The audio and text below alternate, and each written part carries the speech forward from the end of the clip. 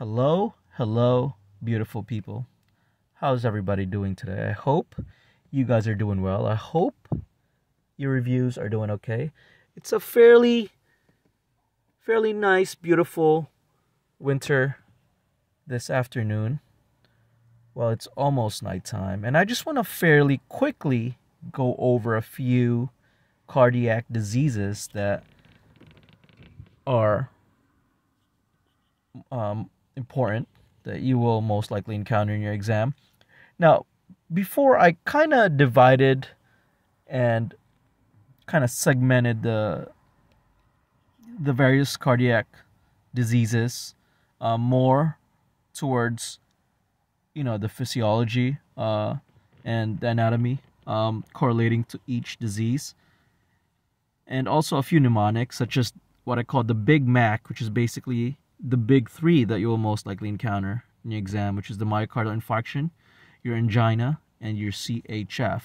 And obviously we have our valvular diseases, right? Our mitral stenosis, our mitral insufficiency, mitral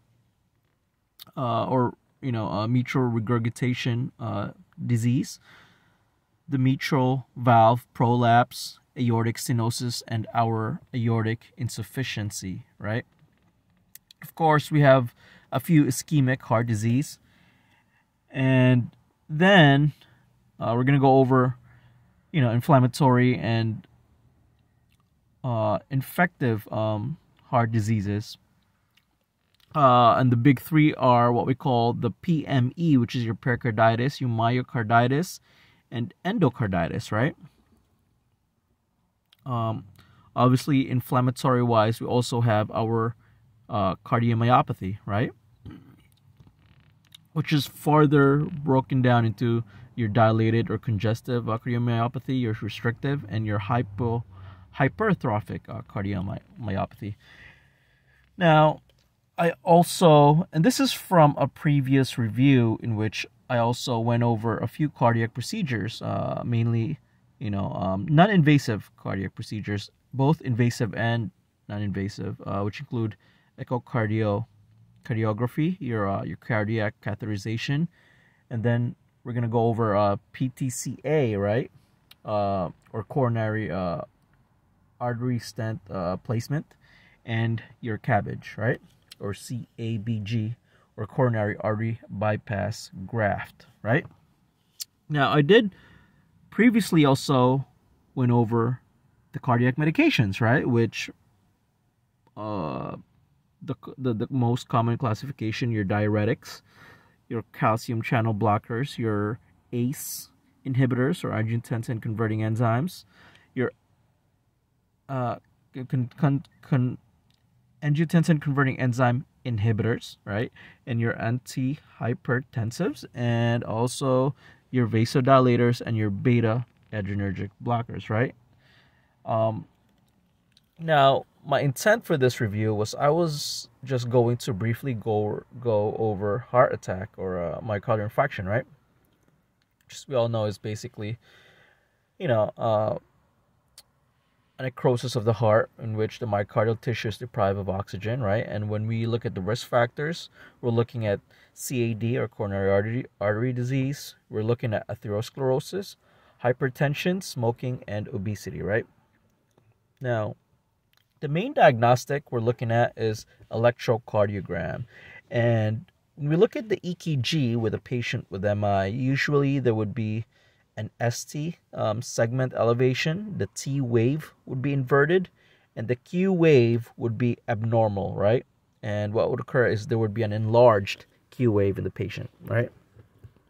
Now, looking at the labs, we're looking at the total creatine kinase,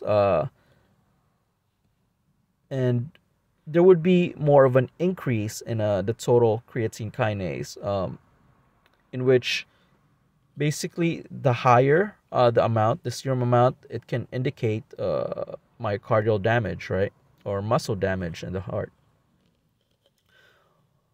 Also, the CK MB isoenzymes, it's basically found in the myocardium, and there would be an elevated CKMB levels in the serum. And this is very specific for a myocardial cell wall damage, right?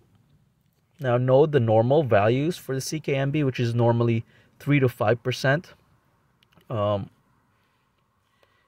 or 5 to 25 units per liter, right? Now, we're also looking at the troponin levels, which is basically considered specific for myocardial damage, and it would be an elevated amount of troponin level in a patient with MI, right?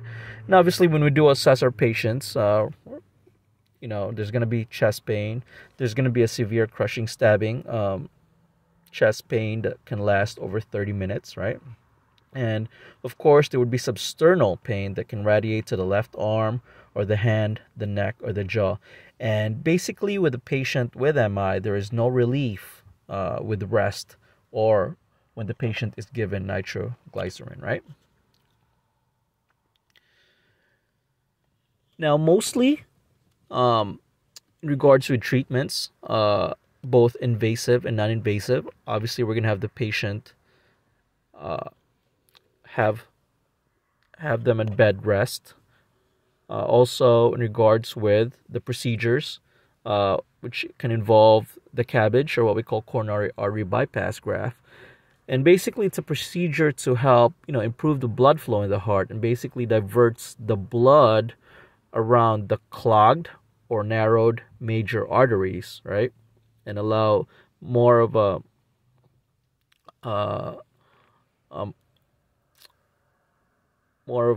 blood flow into the deprived myocardial tissue that is